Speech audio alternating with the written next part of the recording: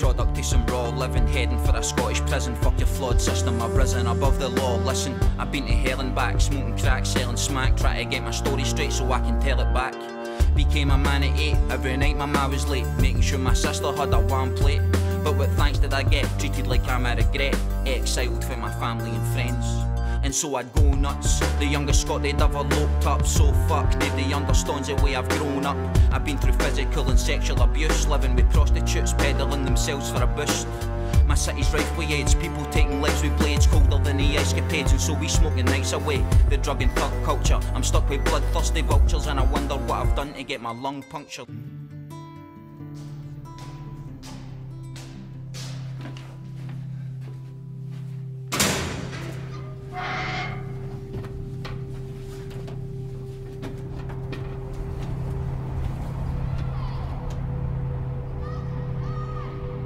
I wasn't born into this world, I was thrown into it. With an alcoholic for a dad, and a mum who just didn't know how to love. I was up against odds right from the start. This is my Muirhouse, it's just not here anymore. The buildings are all knocked down. I can still see the place where my mum held my hand out slowly and burned it with a cigarette, just to teach me a lesson for playing with matches. I can still see the place where they took me into care. 36 different care homes in 8 years. I bet you they didn't even know why I never fitted in. I want to tell you a story, but in order for me to tell you this story, I'm going to have to delve into the demons in my past to find some answers, and some of them aren't going to be pretty.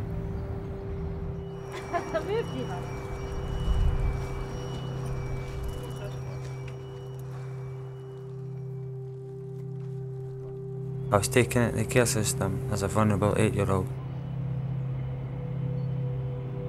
I was released back onto the streets, a multitasking criminal at 16 years old.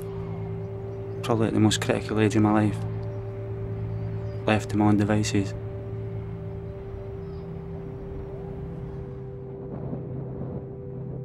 My area is completely destroyed. Through AIDS, through drugs, through nobody just giving a fuck. They've let a full generation of people die in here and just be forgotten. Just forgotten.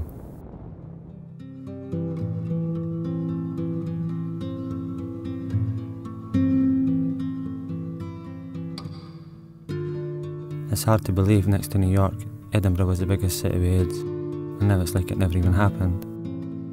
I've lost so many pals, friends, family, my peers. It's hard walking along here looking at the photographs. My distant memories. This just looks like a bit of barren waste ground I'll use. But for me, this was my childhood. Edinburgh has not learned to live with its ignominious title of AIDS capital of Europe. The widespread use of drugs in some areas of the city has led to an explosive spread of the infection. The sharing of needles to inject heroin and the consequent passing on of infected blood is the main way in which the virus can be spread. The issuing of clean needles to addicts may be controversial, but the report's author says the AIDS problem is a more serious one than drug abuse. To get a better understanding of my community and what addiction and drugs and poverty has done, there's only one man I know who's really got a unique insight into it. Steph. He's my own drug worker who helped me come off the methadone. When I was first here in '84, that was the explosion, that was the kind of HIV explosion then. Roy Robertson did his paper, which he published in '85, I think it was. So Roy from Muirhouse Medical Group, and he looked at blood assays that he had refrigerated for his drug-using patients. I think it was 167 patients. 51% of those patients were found to be HIV positive. And this added to sort of the burgeoning global realisation that there was a connection between injecting drug use and HIV. Similar studies were done in Glasgow, England and Wales. In Glasgow, 4.5% of the patients in Glasgow were found to be HIV positive. In England and Wales, it fluctuated between 5 and 10%. So Muirhouse, 51%. The rest of the country, somewhere between 5 and 10%. And I think that's why Edinburgh was tagged the AIDS capital of Europe in the mid-80s, and Muirhouse was probably the hub of that capital.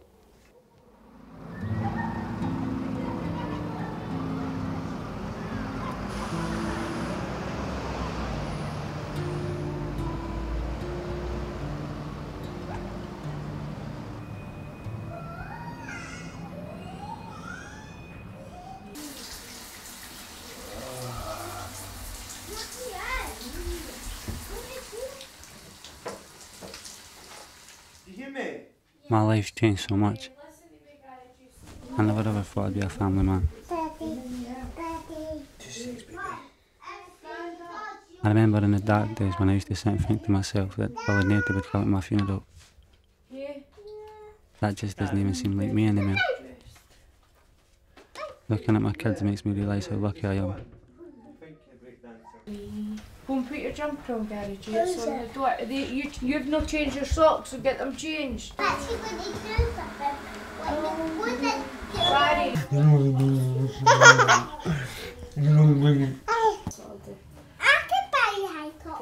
Museum, please. Brian, what do you think? Which ones?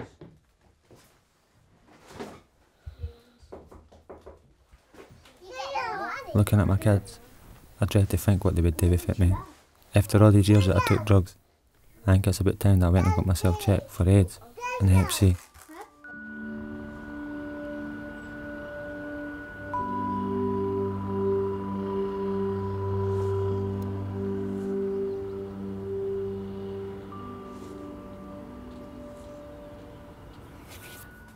So that's me just been for a AIDS test and a Hep B booster.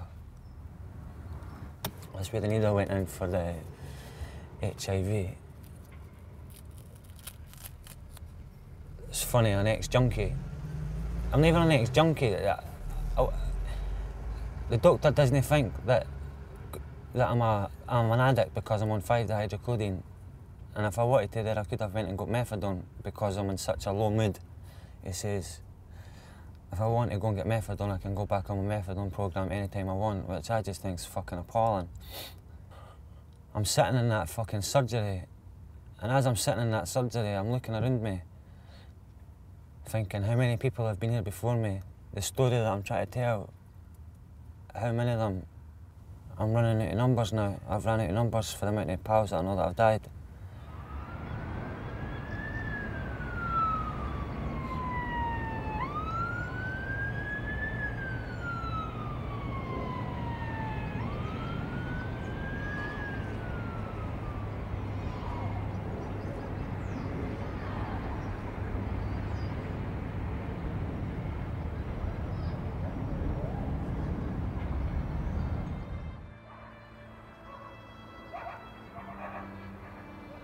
Tam's had the virus for 21 years.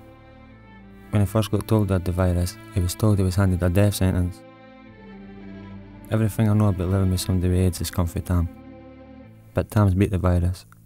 I think the combination of therapy of drugs have helped that. Aye, about 5 years. Jai's 21 now. Thomas must be 33. Aye. Sarah, 28. 28 and pregnant, I've got to be a granda. Oh! Just think before the combination come out, I just used to live day to day. I didn't even used to bother if I'd die in the morning. I used to fall asleep and say, well, if I fall asleep and die, I'm not bothered. Did you get to a point where you were like, fuck it with the virus? Like, I'm not even asking well, that was before the combination come out.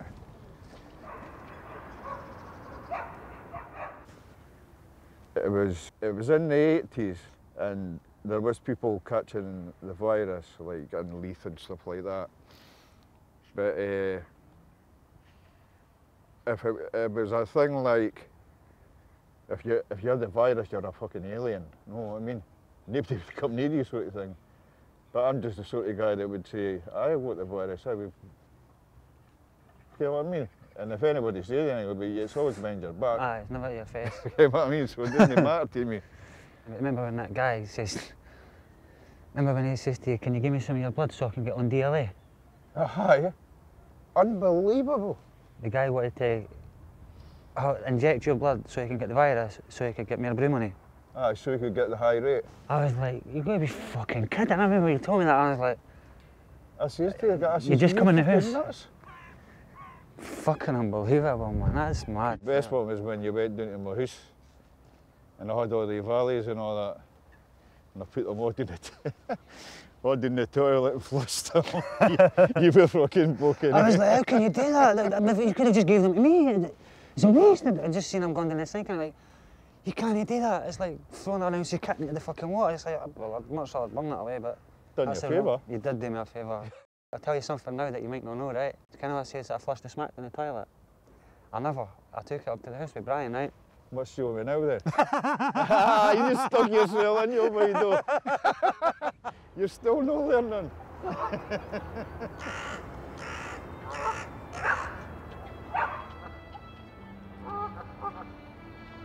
To continue with my future, I've got to face up to the demons in my past. One of these demons is something I did to Tam's mum. I want to apologise to her. So how are we going to get in the stair? Press the buzzer. No, pass the ball. Have you been doing line gouging, Gary? Not for a long time. Not for a long time, yeah. What my ma's been through. Aye. Aye. See, Through hell and back. We are family like we've got Derek Hughes in that passed away. Tricia, his wife, passed away.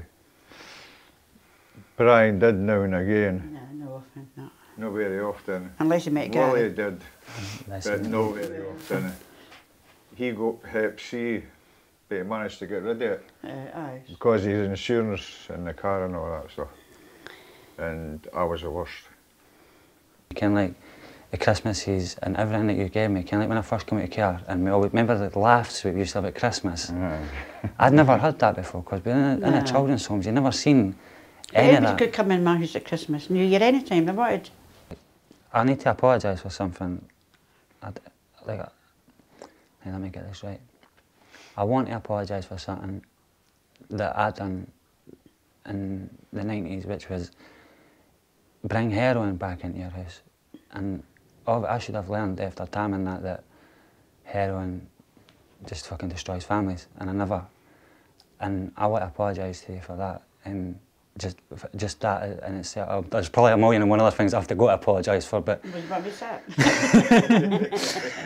We will start, Gary. But that's just the one, because like if you've never done what you've done, like when I was 16 and my nana had obviously died, I wouldn't be here.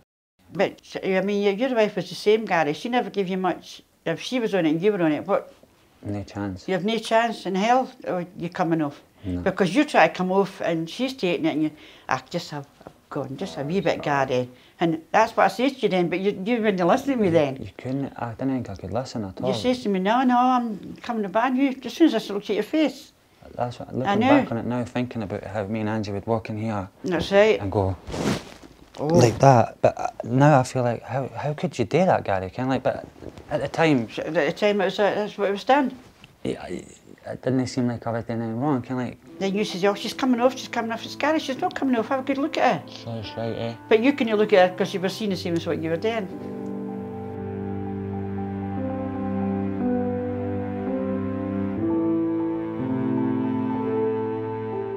I wanted to pay my respects. I had to lay flowers at the graves of Tam's brother, Tam's sister-in-law. I didn't want to say any names, but I know a lot of my people are buried here.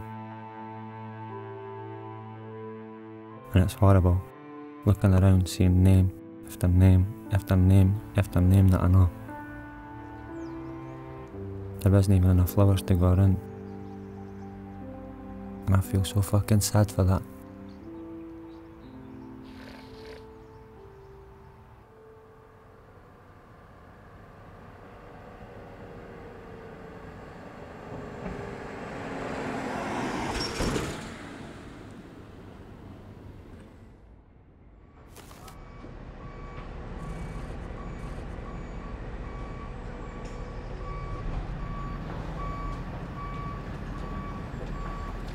When I have a feeling like this, my first thought is heroin. There's no other thought. First thing I think about is smack. That tin foil. The taste.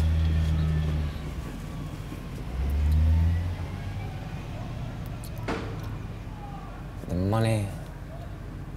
I fucking miss it. I miss it a lot. I miss the smack days a lot, which sounds fucking weird. But I'll tell you what, when I was on smack, I never ever felt any of this pain, and my hands never shook. My hands did never shake on smack, and I didn't ever have a conscience. Never ever had a guilty conscience on smack. Now I feel like I'm fucking guilty for everything.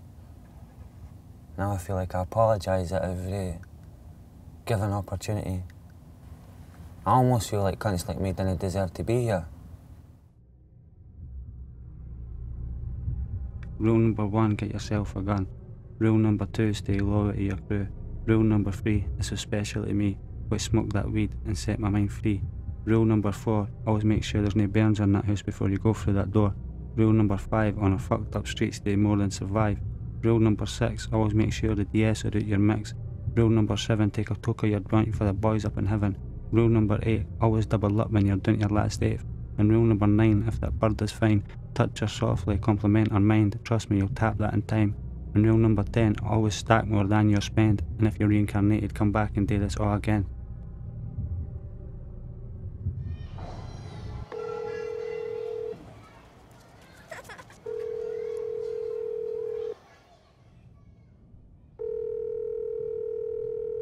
Hello there, Doctor Surgery. Can I help you? Hi, I wonder if you could tell me please, yeah, I had an appointment with Dr. David.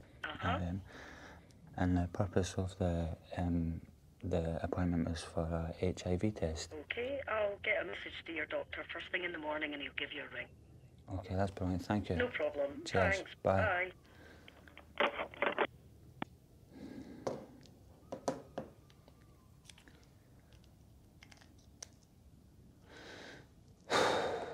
It would last this long, he said the funk died out, the funk lives on.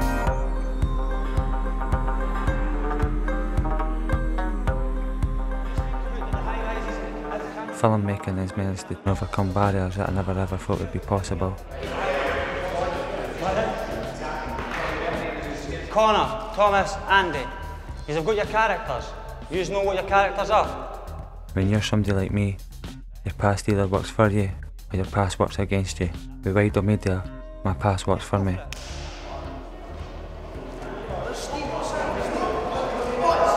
Cut! That's a little better. Yeah, watch! Cut! I know these guys are at a critical age. I was at that age once as well. That's why I started wider media. I'm so proud of them. Seeing them come here every week and doing what they do. Doing something creative instead of getting into trouble on the street. That makes my life very, very special. It's up to you what you bring from here on in. This is the foundations for the film. Just think about your characters first. When Saturday comes, you've got to be in amongst it. Do you know what I mean? There's got to be people outside watching and stuff like that, but if you're in character, you're starting to feel. Do you know what I mean? I want you to feel like the character's emotions. This is the last time. Go!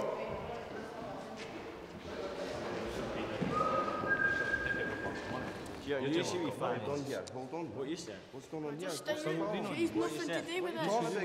Nothing to do with Marcus, you better shut the fuck up. I was like, fuck you, you better... Whoa.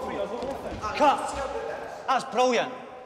That's fucking amazing. Compared to last week, that's why I just want to end it on a fucking high like that. Look at the difference from last week to now. We bring the funkin' back in.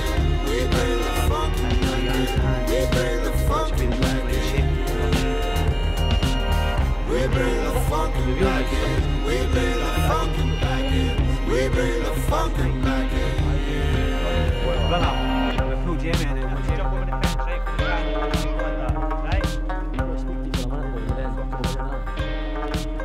We've got that behind us, right? Aaron. So we've got that behind us. You're coming in, you're speaking to Michael. That's it. Aaron, that's it.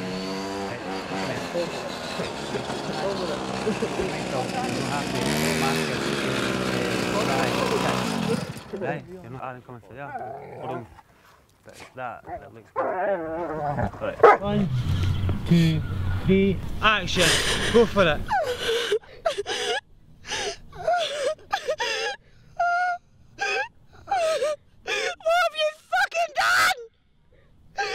That's it, marry that. Fucking marry. Cut.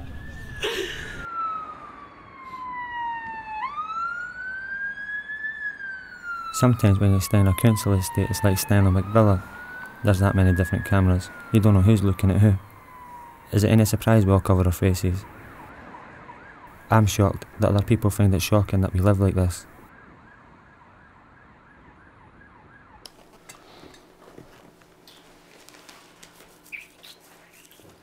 What do you think other cunts think of us? Ned. Ned. I guarantee Ned. Ned is what first time it pops into any country. I don't care who it is. Ned. See, if somebody called you a Ned, what would you do? It all depends who it is. But if it was like some cunt just being like, yeah, you're a Ned, I'd be like, what? Do you feel that offensive? Aye.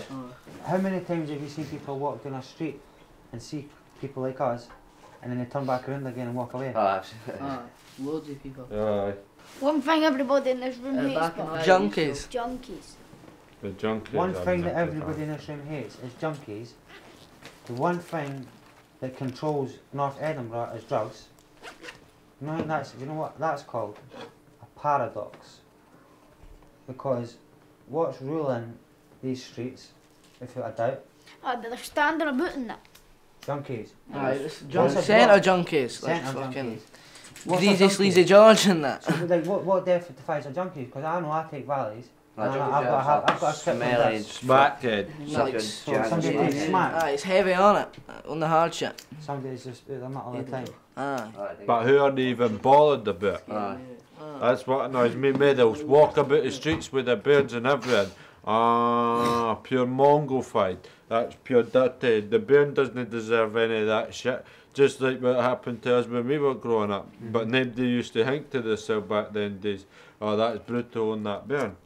Understand that. Bairns it's brutal when you see a bairn walking over with a junkie, especially bairns that are already old enough to be embarrassed about it.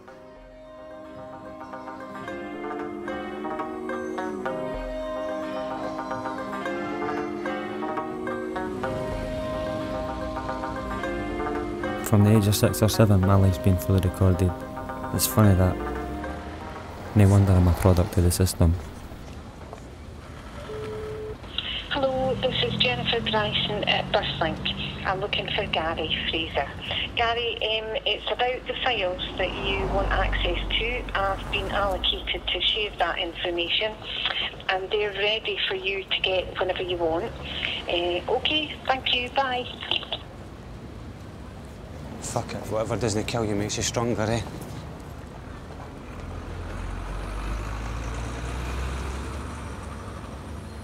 I've read through and I was getting a real sense of you being a real character.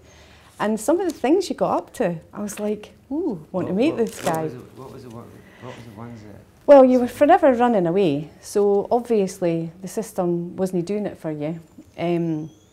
I've got Howden Hall, Rossie, Midfield, St Joseph's, I've got Foster Placement, Kenmure St Mary's, Woodland School, Newton Stewart. But remember, I reckon there's about 1,500 pages because I've got 287 here. But the one I noticed there was that he'd stolen a boat.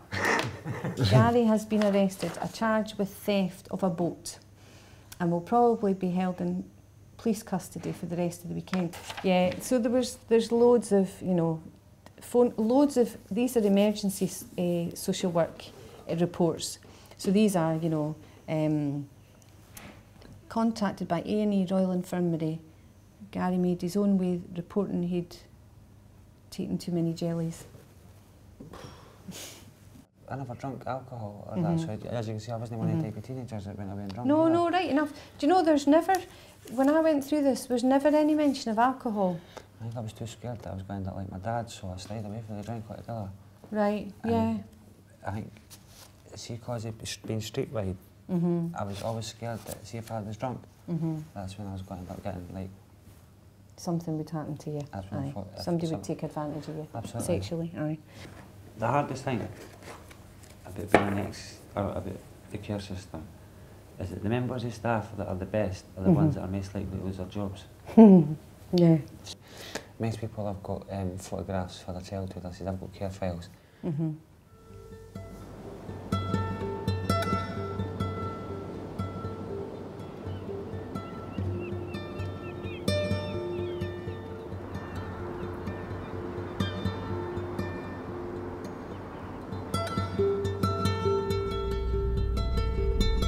Seems to be a recurrent theme in Garry's life, that everybody just takes me in. families take me in left, right and centre. Always in the search for a family or people to take me in and love me.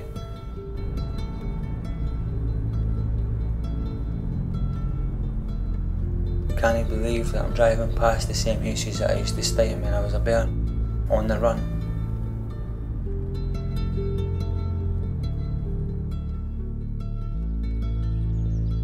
Walking up to my first ever children's home was probably one of the hardest decisions I've ever made. As I'm walking up the pathway, it just feels so different coming up here as a man. I had some good times in there. There was laughs, we got to go bowling, you got clothing grants. But by that time the damage had already been done. My first placement was foster parents. After they took me out of Muirhouse, they put me in a young person's unit in Balerno. Within the first week I was sexually abused.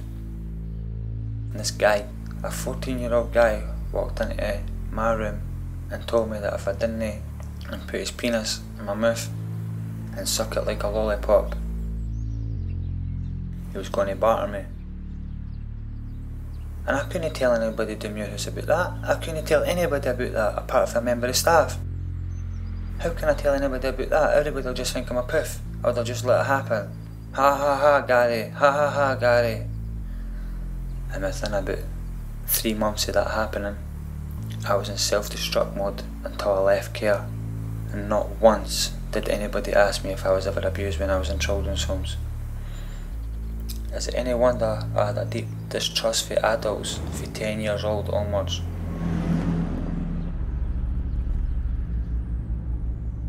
This is me going back to visit a woman who tried to foster me when I was in Sycamore.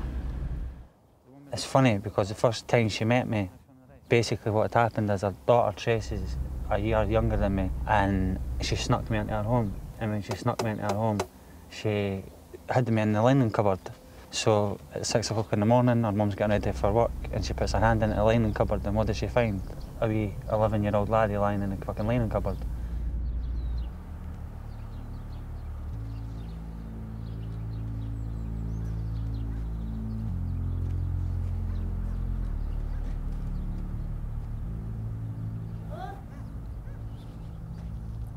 Yeah. Is your name Roseanne? Aye.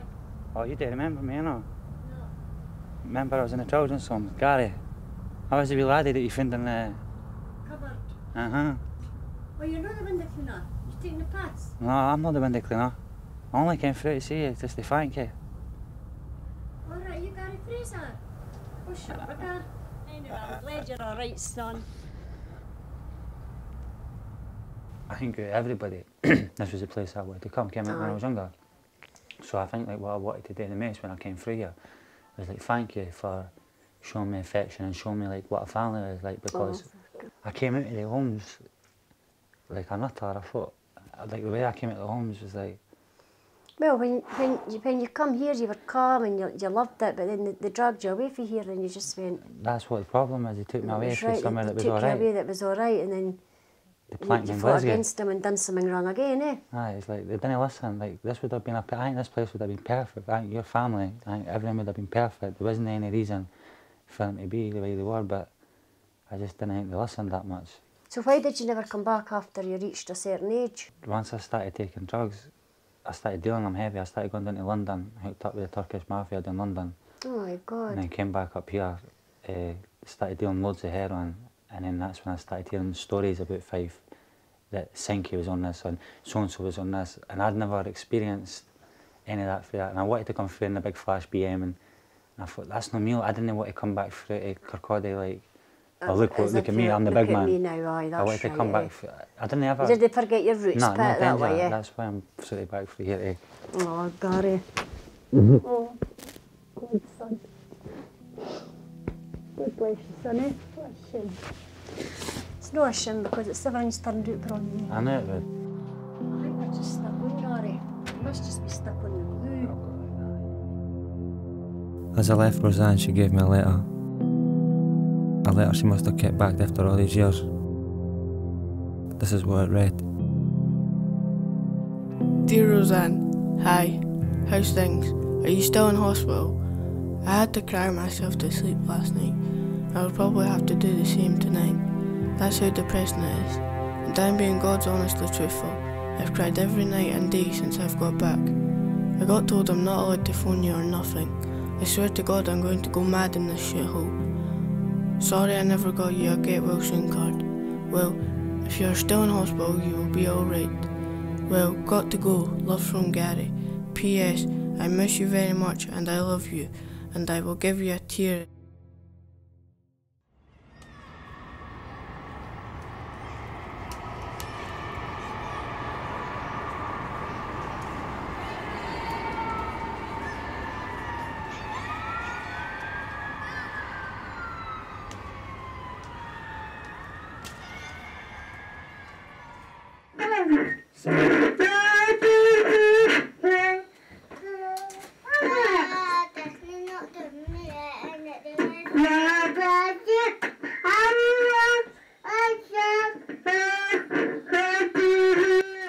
I went to the doctors last week, and I was trying to tell them that I was struggling with the prescription that I'm on. I was saying to them that I was having a problem when it came to maybe using again because I'm making a film which has got a lot of emotional shit in it, blah blah blah, etc. And the doctor's response to it was that they can get me back to CDPS by Monday, which would have been last Monday. So my plan is that I'm going to come off of these. That's the plan. So the time that you watch this film, I'll be drug free. The time that I speak to the doctor, I'll be drug free, so it means I've got fuck all on me. But this is the bottom end, the drug addiction. This is the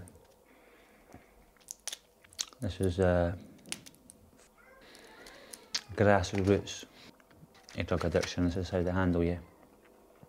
One for anxiety, painkillers when I'm not in pain, but they've got opiates in them, so it numbs emotional pain. The only bastard about taking drugs that numb emotional pain is when you come off, it's like that pain's tenfolded, and you'll probably see that soon as well when I come off, when you see me lying in the bed.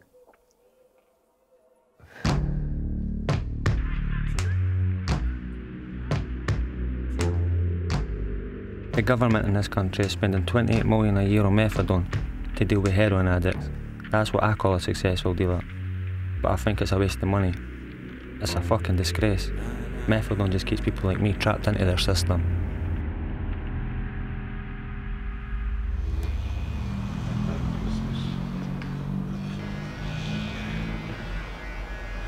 I never thought I'd end up growing up and turning into a junkie.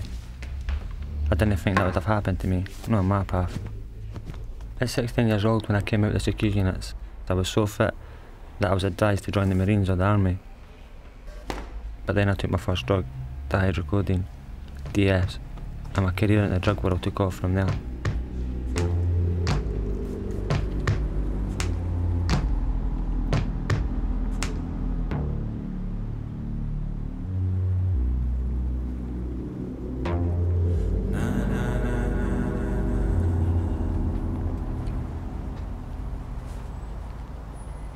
Oh, this is fucking weird, like,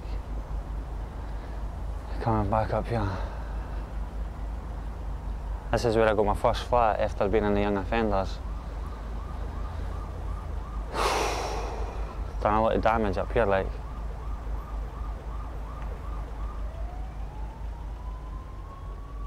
This is probably where my life changed. Used to be under surveillance for 2 of these top flats for the West End busies when I used to deal my smack up here. I used to control all the heroin at 1, 2, 3, 4 streets, 5 streets. I made so much money. I'm gonna try and go on my old stair and see what the fuck happens. I'll show you what I've done at the back doors, and this is why I never ever got healthy sentences up here. See the look on the door? All these back greens have got certain looks on them that I took off So when I ran out, when I got chased off the police, or I knew that the police were coming, or I knew somebody was coming to my door, or I'd just say that I was wanting to go to stealing, because a lot of the shit that we'd done was at night time. So it's quite hard when this is quite dark at night, and all these back greens are really dark. So what I'd done was went out with a screwdriver and took the lock off of this door, and about 8 other doors in the back greens, so I could run out from here into this back square, and then choose about 3 doors, go into one of them, be out another street, and the police were always chasing their tail.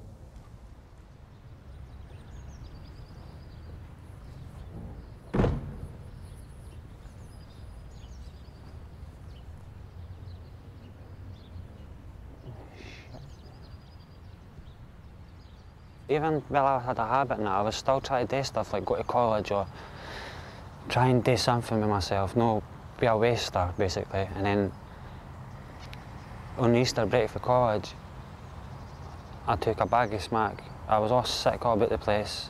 I think we all thought by burning heroin it was different. It was a different feeling by burning heroin what was to injecting, and you couldn't get a habit if you burnt it. And then the cunts in Trainspotting, they were for the 80s, they were all dafties, we were different. It's a lot cooler when you've got a bit of foil in your hand. Obviously it wasn't, but it still seemed like that at the time. It just seemed like it was a fashionable thing to do. And every cunt was doing it, and I mean like, fucking pure random. I used to come out and every cunt was sitting all here, like literally open my window, like who's wanting? And I used to have like 4 here, 4 in there, because I wasn't letting cunts up to the house. I became more violent. What I done was just rattled this cunt's knee about, I don't know, about 20 times, 30 times with a ballpoint hammer. I remember the guy tried to stand up, and when he stood up, his leg folded backwards, so it went like in on itself. Me and him were like, ugh. So if we were like that, you can just imagine what the fucking guy's scream was like.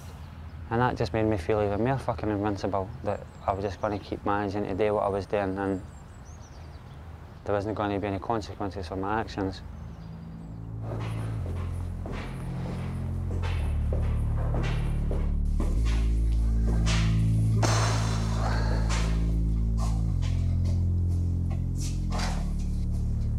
Last time that I was here, the last time that I was here was probably what you would call rock bottom.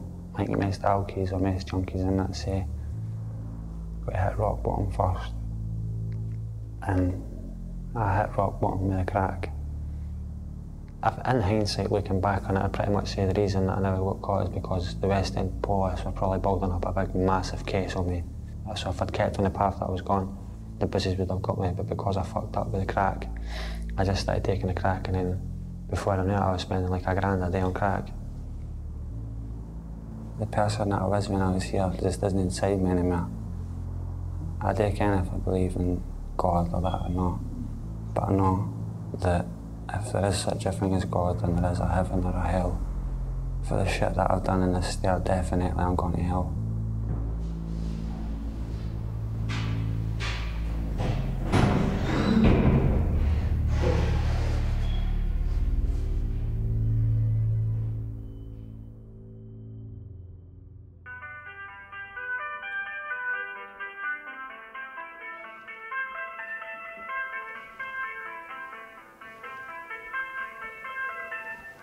It's like you've rung a doorbell and it's fucking stuck.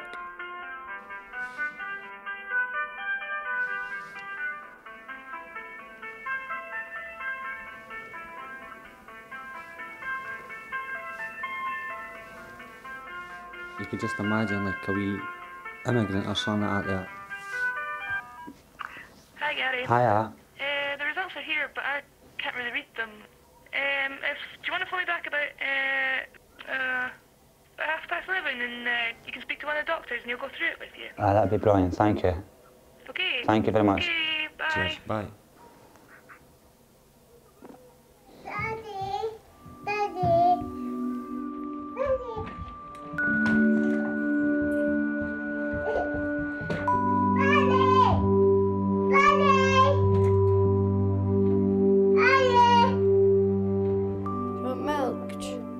Listen, Disney, you have to go sleepy now. Some milk. Want some milk? Mummy, put it there. Listen, no. You go sleepy now. Mummy, put it there. Wash your face. Say nights. Nights, Destiny. Shook. She says. Do you remember this when Garry J was lying in his cot? When did you first know that you'd fallen in love with me? First heard about you in the Rye. You were the one that tortured people. You were the one that put somebody's head through a wall. I think the first time that I knew that we were in love was when I first took that pregnancy test. And sadly, obviously, we miscarried. I just remember lying up at my dad's for that long, just cuddling into you. You made me feel so safe and just so... It was hard for the both of us, but obviously everybody felt sorry for me and I felt sorry for you because nobody seemed to think it affected you. Do you know what I mean? What was it like to see me getting stabbed? I'll tell you what, that was one of the most scariest moments of my life. And I did always say to you when I first met you that I'm going to see you getting stabbed with your own blade, and it happened, and I knew it was going to happen one day. And I remember going up the lift in Oxgangs and being absolutely petrified because all I seen is blood everywhere.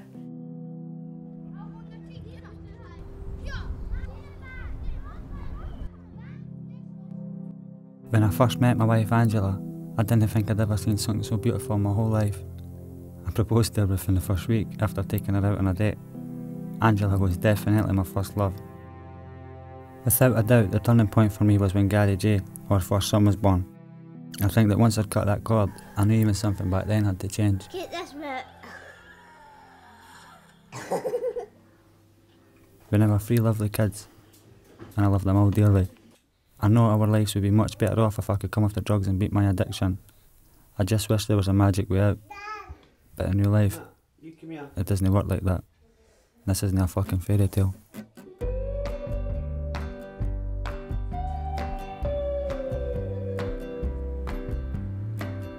I haven't taken any drugs. I want to come off. But withdrawing is hard as fuck. And it's hitting me really hard. This is my second night rattling, 2 days without fuck all, and I feel pure shit. This is second night rattling, 2 days without fuck all. I feel fucking shit. My nose is runny. Diarrhea is just coming at me, I can't even film it. I haven't even got to get anybody to film it because it's just fucking, it's too hard. I keep having panic attacks, like left, right and centre, I'm having panic attacks.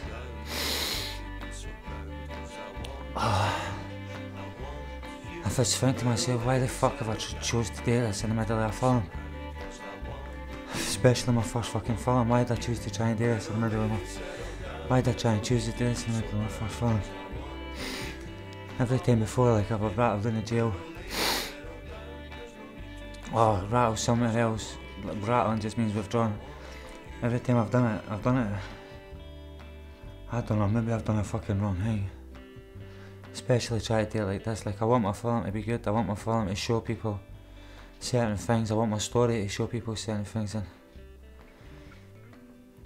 you can't do it if you're having fucking panic attacks and in the morning I'm supposed to be working or doing something. I'm supposed to be doing something to do with the film, to do with the story. I want to shoot this video diary, I really do want to shoot this video diary. I want to just show people what it's like to come off opiates just on camera. I don't think I'm going to manage to do it. I really don't think I'm going to manage to do it.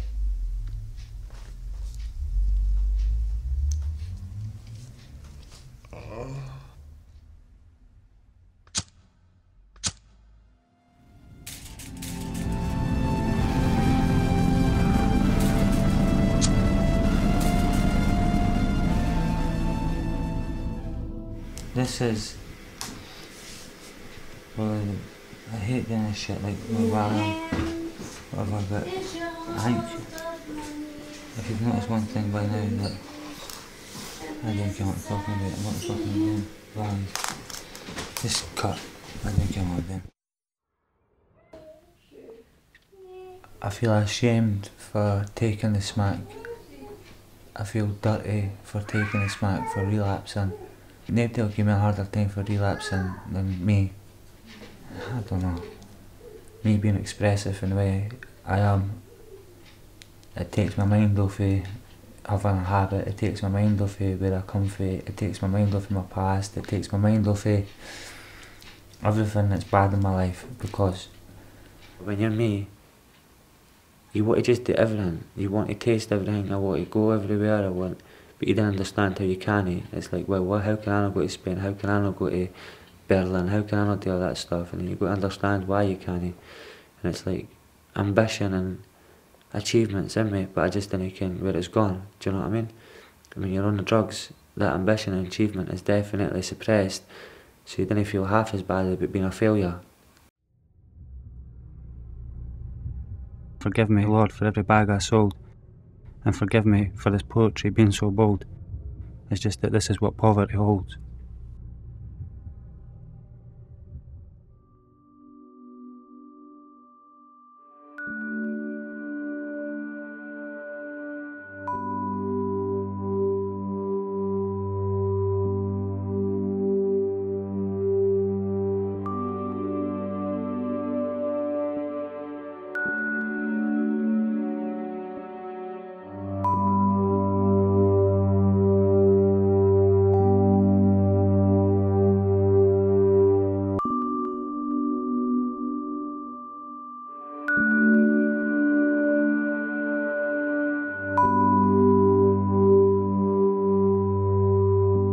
This is a street that me and my sister used to play at when we were younger. They were the happiest days of our life before I got taken into care. Now it feels like the silence is deafening.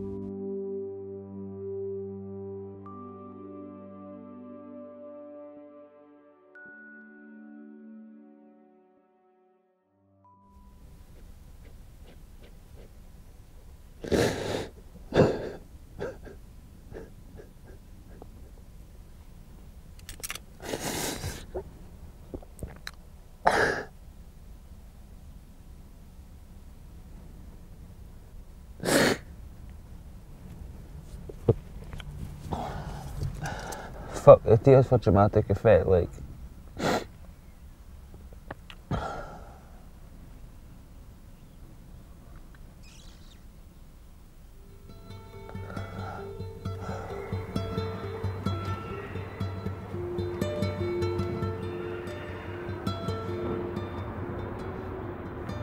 This is the road that we all used to fight and play at. That's where I got the scar on my head.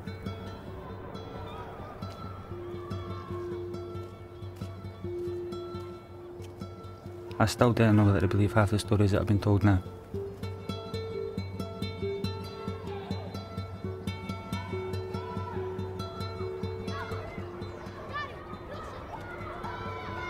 This was me, Garry at 4 years old. My dad climbing up that drain pipe when he was drunk trying to kidnap me.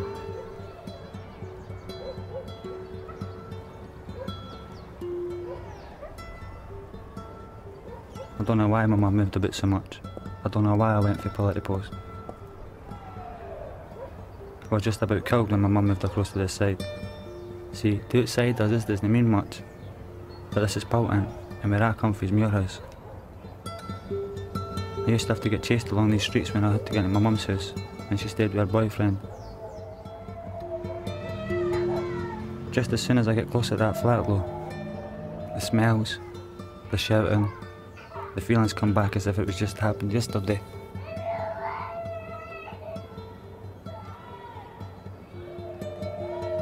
I can still hear my wee sister greeting as the belt hits her. I wasn't really that bothered about the pain of the belt. Even at a young age I just couldn't understand why my mum let her boyfriend hit me. I'm not just talking about a hit. I'm talking about whipping with a rubber diving belt. It was a fucking ex-soldier.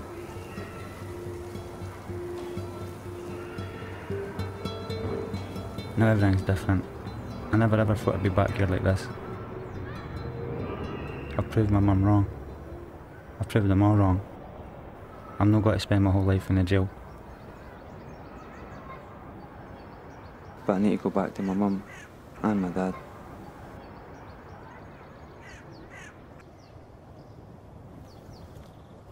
Just to ask him why. Why did all this fucking happen? How did everything in my whole life become so fucked up?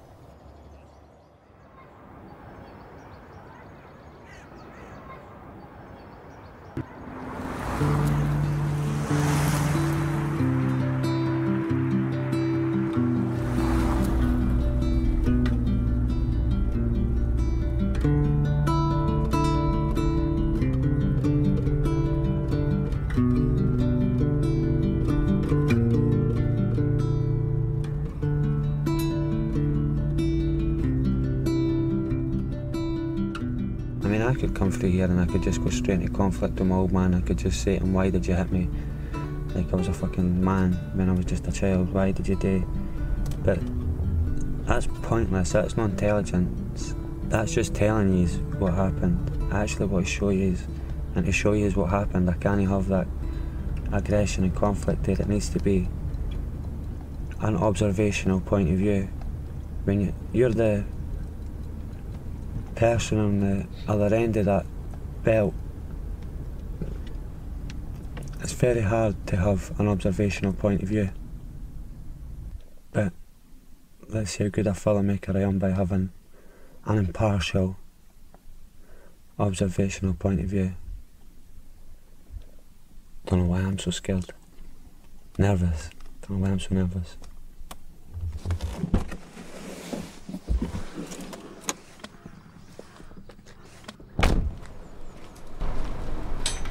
Hey, yeah, the bar's done.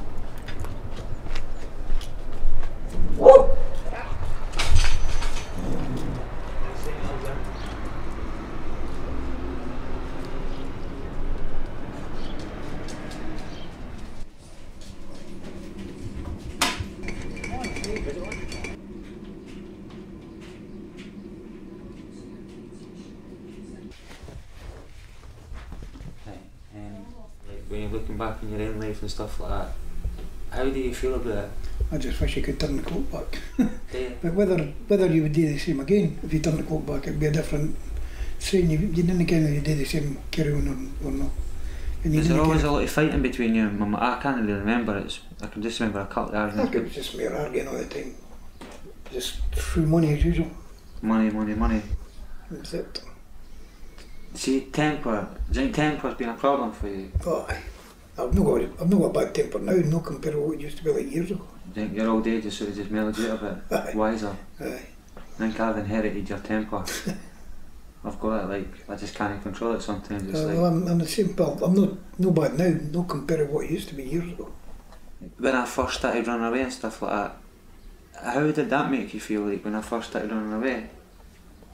I just didn't care if I was coming or going. When you run away, you just went to the phone box and you phoned the police and the police come and got you and brought you in. Aye, can you remember the time that Marco Shawn and everybody was in the house? Aye. I think that was like the last time that I was here before they took me away to foster care or something like that. Do you remember that time? Because when the police brought you back in, I was going to hit you and the police said, you a Hamby will do you or something. I remember. Just temper wise. You had a healthy reputation for a fighter and that in the pubs and that as well. Aye. I bet you can't remember half your fight, you know? Well, half the times it was getting through stupidness, but I would bang them first before they ask questions. I'd hit them and then I'd ask questions after it. Now I'd rather have a pint of beer and walk away. Aye. Fucking safer. How did Grandad discipline you? Just used to barrays. Like his hand, or was it like scalpers or sometimes we got scalpers, sometimes we got the belt. It depends how bad you'd be. Like I remember like scalping my mum and stuff like that, like under the belt. Aye. See, you just done exactly the way, obviously less, because it wasn't as severe as what obviously you go for Grandad. But do you think it's like a generation thing, so you went for your dad and then you disciplined like that? That's it.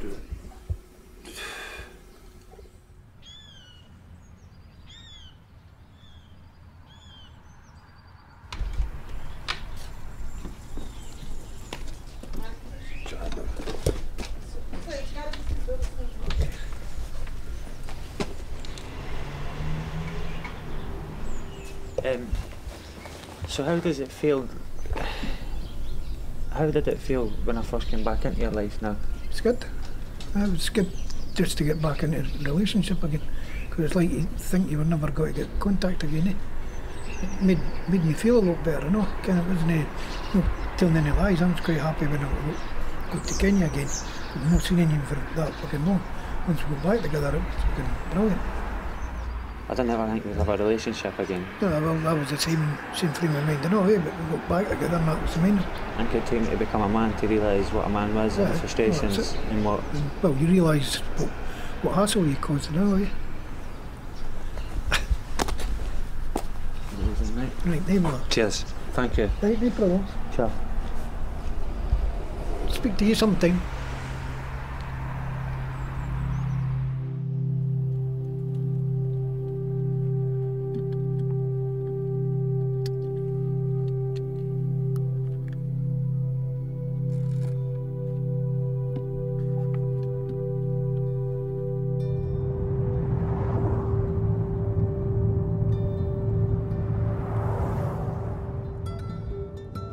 I do want to move on in my life and completely leave my past behind me. Maybe this journey is going to help me.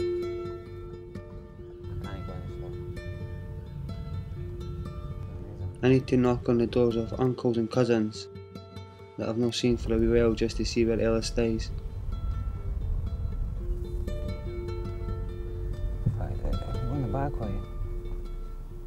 I'm going to go and try and find your sister, Ella. She's in Gorbridge, isn't she? Are they ken, is that where she is? Aye, close to the chippy.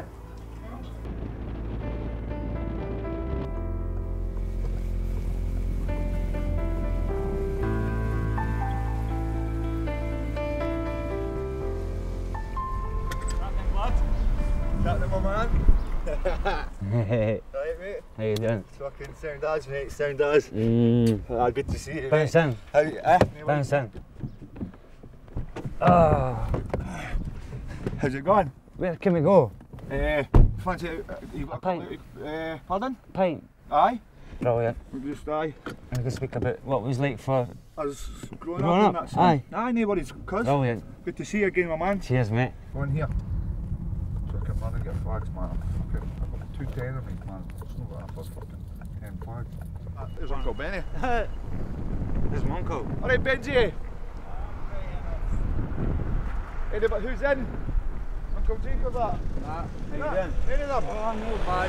No bad, eh? Benny. Oh. Do you know where my mum's staying these days, nah? Is she not still at Gorbridge? I think so. Gorbridge, across to the chippy, Uncle John was saying. Aye, Arniston Chippy. Is it in Gorbridge? Arniston Chippy. Hey, Uncle Benny, see that?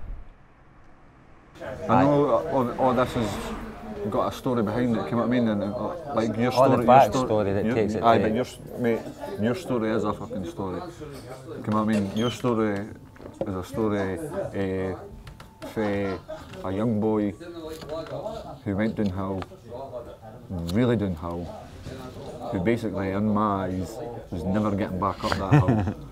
And you've done his fucking proud, mate. Absolute proud, mate. Cheers.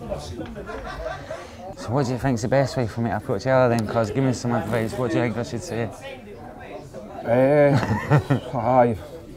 You've been brought up in a good way with like a loving family, like a good loving mum and a good loving dad. Aye. And I've been brought up with a good dad, but I think a mum who doesn't ken how to be a mum really, if that's a right way to say it, if you know what I mean. I think if you put her on the spot and says to her, do you think you could have done better?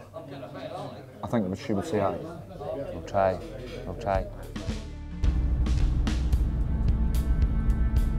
Up until I had my own son, I wish Ella had an abortion. I've never felt loved by my mum.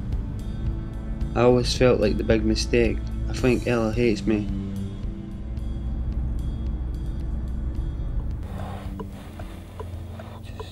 Just calm, man, because it's only a fucking mum has had fuck all today with you, you didn't give a fuck. You just want to be... fuck's sake, man. mum's house in there. Mum's house in there.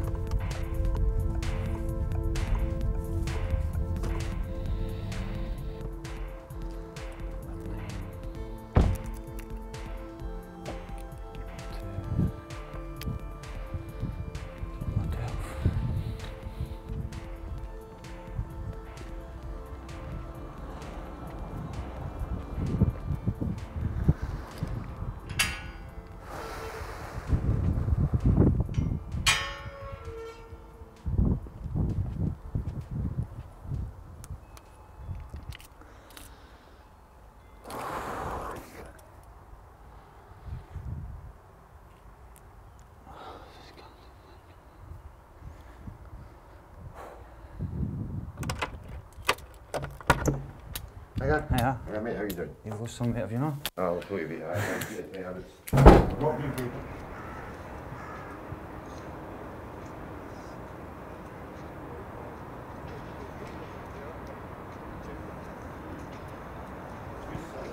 I've just done this all. Took my week to do this. Took my week to do this whole. That gate was all the way round. All the way right round. The big Merc and all that. Eh? The big Merc. The Ah. Merc just come past. Catch you later.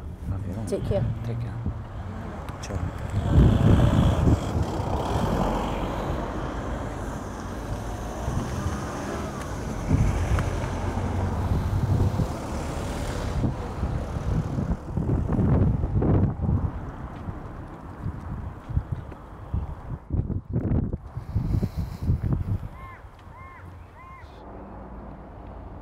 She really couldn't really give a fuck if she sees me again or not. In her words, I've made my bed, so I'll lie in it, basically. There was no love. There was no...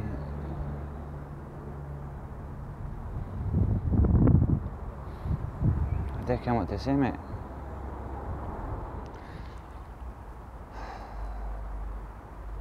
And this is just like hopping back into being a baron again. Like, my mum says that I never felt the hell over free Bento's pie, that my dad was a prick, that she was the one that was at working her arseholes off in 2 jobs, 3 nights a week. Somebody else looked after us, somebody capable looked after us. And the reason that I got put into care was because I just was a wee bastard and I couldn't handle any more. They couldn't handle me anymore. So, if I'm getting this right, my mum couldn't handle me anymore because I was a wee bastard. My dad couldn't handle me anymore because I was a wee bastard. Right, I'm thinking to myself, right, aye, no problem, no problem. They're talking about a laddie that's younger than Garry J. They're talking about somebody that's younger than what my wee laddie is now.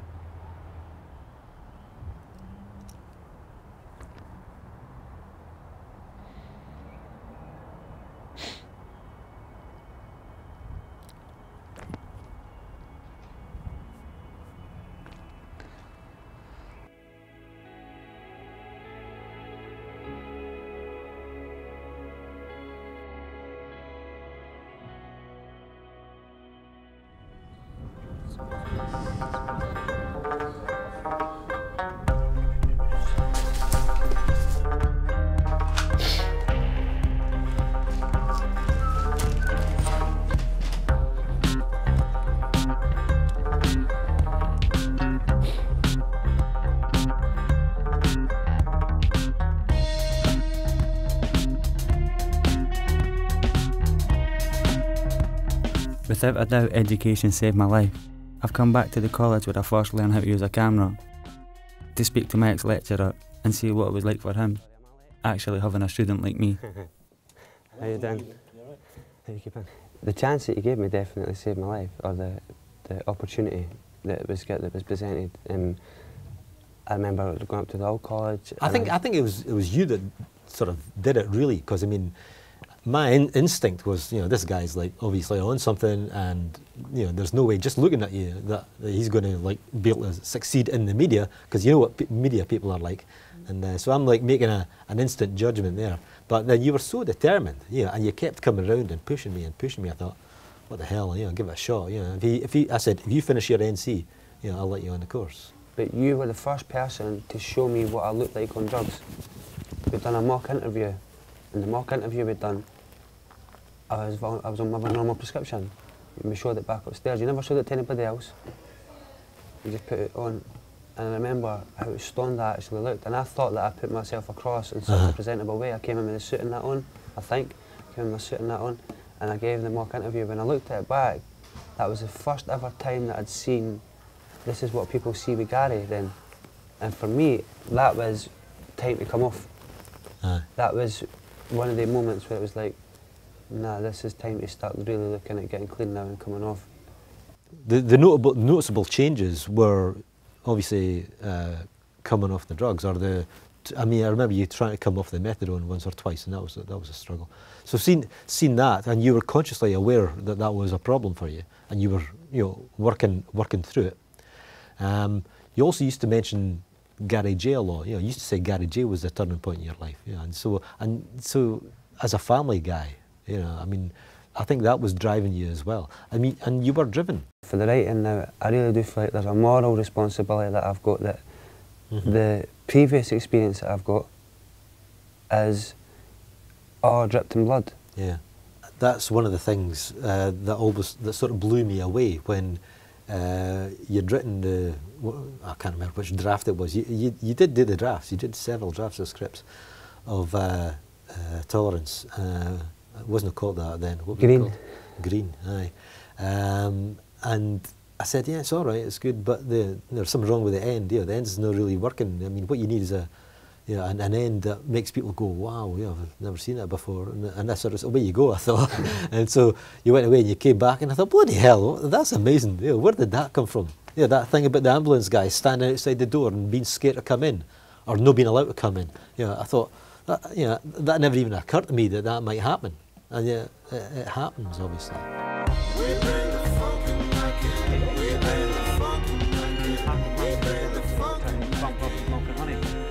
Any film director that you would love to be like, they look for the realness in people.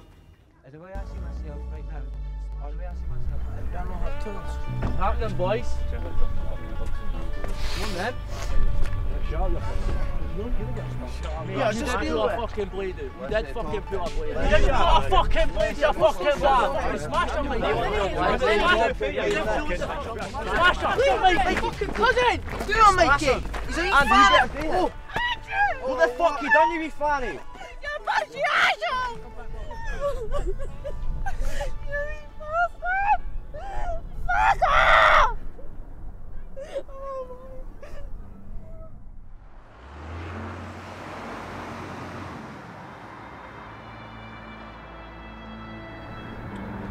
People like me wear their heart on their sleeves.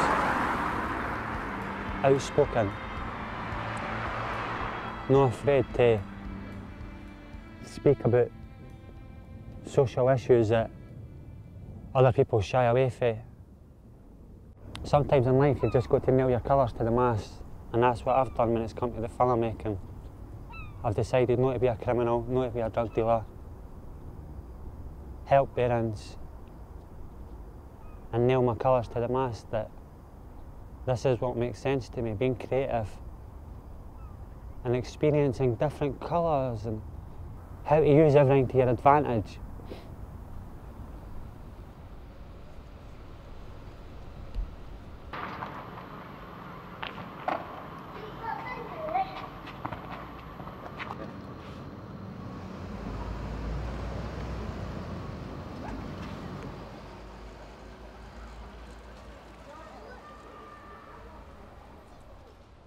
This is the fourth time I've tried to get my results, so I'm just going to go into the doctors and fuck it. We'll see you.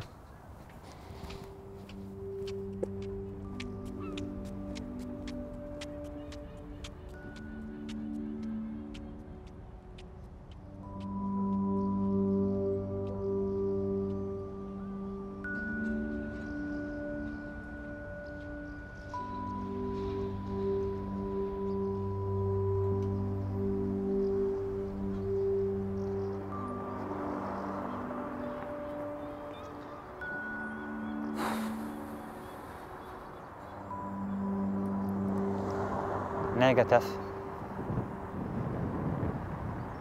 The result was negative.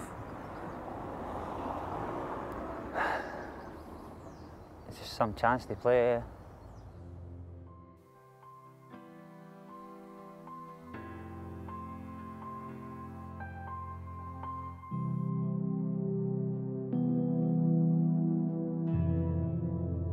This is the area that taught me everything that I needed to know to survive on the streets. This is where all my family were. All my life I ran away in search of a family that wanted to love me, but now I've got one of my own. I'm a proud father with 2 daughters and a son.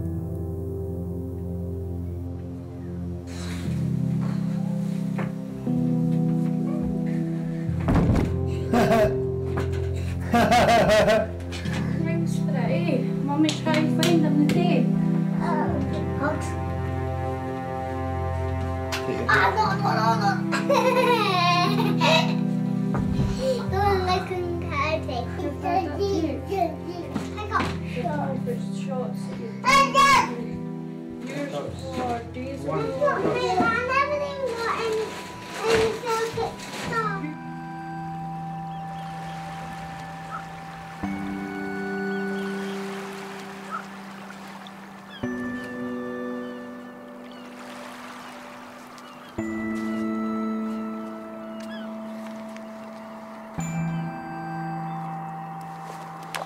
It's funny coming down here. This is the last ever place that I was innocent. This is the place where I jumped about with my first ever crew, or whatever. It's not even a crew, just fucking stupid bearings. And I think there's 2 of us left alive, out of the 5 of us that were down here that day, probably. Maybe this whole fucking world just doesn't make sense to me, and that's just the way it's supposed to be.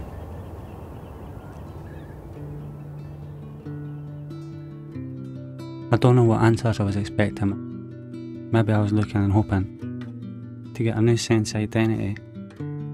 Maybe that's the silver lining on the end of this story. There's always hope. Making these films isn't a choice for me. It's the only thing I know what to do. And it's the only thing that keeps me out of trouble. It makes my kids proud. It makes my family proud. And I've beaten all the odds. And I can take some pride in the fact I am who I am. And I'll continue my life and keep making films in my very own Garry Fraser way. Product of some raw living, heading for a Scottish prison. Fuck your flawed system, I've risen above the law. Listen, I've been to hell and back, smoking crack, selling smack, try to get my story straight so I can tell it back. Became a man at 8, every night my ma was late, making sure my sister had a warm plate. But what thanks did I get? Treated like I'm a regret, exiled from my family and friends. And so I'd go nuts, the youngest Scot they'd ever looked up. So fucked, nobody understands the way I've grown up. I've been through physical and sexual abuse, living with prostitutes, peddling themselves for a boost. My city's rife with AIDS, people taking lives with blades, colder than the escapades, and so we smoking nights away. The drug and thug culture, I'm stuck with bloodthirsty vultures, and I wonder what I've done to get my lung punctured. Started off with DFs and made my way to green meth. With each breath I regret the price of being a scheme vet. Back in my homeland, I'll take shit for naybam. You think you're a brave man, step up and get your face tanned. I'm the messiah to these cunts that are jagging, helping anybody with cash out in the hunt for the dragon. Plus I'm dealing with my own habit. How'd you tell your Wayne daddy's an addict? That's why his face is trabbit. Bloody nails, dusty scales, already out on fucking bail. I'm getting cuffed and jailed, I need to chill. Take a second think, re-evaluate. I want to create, no be resigned to my father's fate. Makes my mates are deceased, I feel ashamed of my deeds. You grow up hard when you're raised on the streets. Junk blow and a knife, 2 lassies, 1 boy and a wife. The story of my life.